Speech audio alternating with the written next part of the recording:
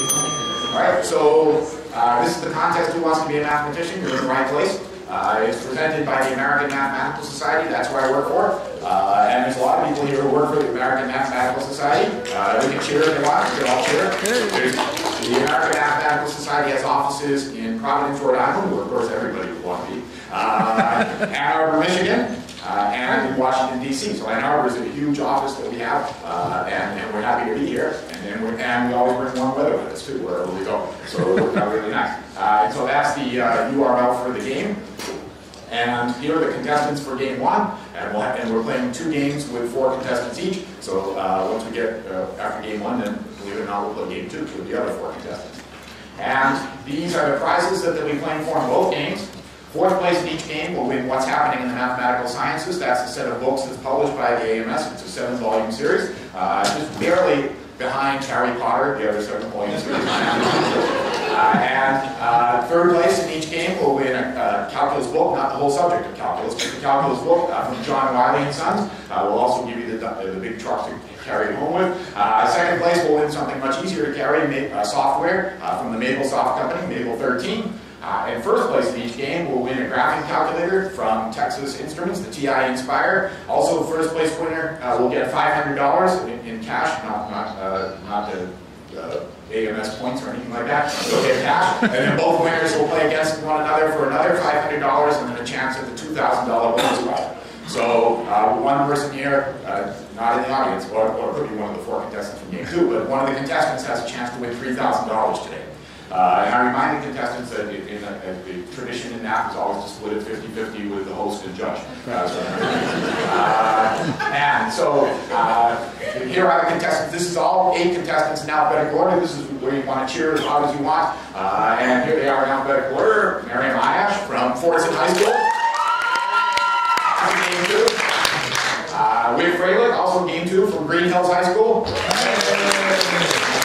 Neil Durham, who's right here from Detroit Country Day School. Young Wong from Huron High School, she's in game 2. Stephanie Sanders from Harrison High School, Stephanie's right there. Julia Sikora from Cabrini High School, there's Julia right there. Very happy to be wearing that t-shirt. Kevin Wang from Groves High School, he's up on stage. And Mike Downing from Gloucester High School, he's in game 2 as well. So those are the 8 contestants that will be playing today.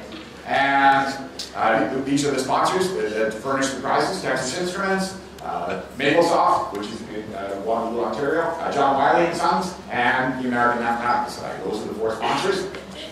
And it'll give you more chance to cheer. So here are the contestants that are right here. It's Neil Durham from Detroit Country Day School. Stephanie Sanders from Harrison High School. Julia Sikora from Cabrini High School. And Kevin Lang from Groves High School. We won't introduce them again. I'm have you wear your hands up. So here's the practice question, so you see how the game's going to work. It's basically multiple choice questions all the time, and you should signal in on this even though it's a practice question. So which of the following is a Great Lake that is also the name of a U.S. state, except for the lake part? Is it Lake Illinois, Lake Michigan, Lake Hawaii, or Lake Alaska? So here you'll see the question number all the time. This is practice, so it's number 0. Here's how many points the question's worth. That'll go from 100 to 800 in the regular game. When the contestants signal in, the number for their that corresponds to where they're sitting will light up in light blue or a little darker blue than usual there. And so it's 1 through 4 in game 1 in alphabetical order, and then 5 through 8 in game 2 also in alphabetical order. And over here is the timer, and as I tell the contestants, that only goes to 0, it doesn't go down to negative numbers. So as long as the contestants signal in before that gets to 0, then their answer counts. So it's not the first person who gets in or anything like that. And then they can change their answers if they want. They didn't seem to want to on that. And after the question, after the time's up, then we reveal the answer. And if we reveal the answer first, then it'd be a lot easier game, but it'll take a lot of time. It may happen, actually. And you see, whatever the right answer is will light up in green, and then the number of people that chose that will be there. And then if they get any of them wrong, that'll light up in red, the choices and the number of people that chose them. In this case, can't fool them with that question. Everybody got it right, pretty good. And so it won't, well, it might always be the case that we'll always have perfect squares for the numbers, but just in this case that we did. So that's how the game is going to work. Any questions about the game? We practiced it ahead of time just to make sure contestants all set to go. All right, so we will go. And as we say in the math game show industry, let's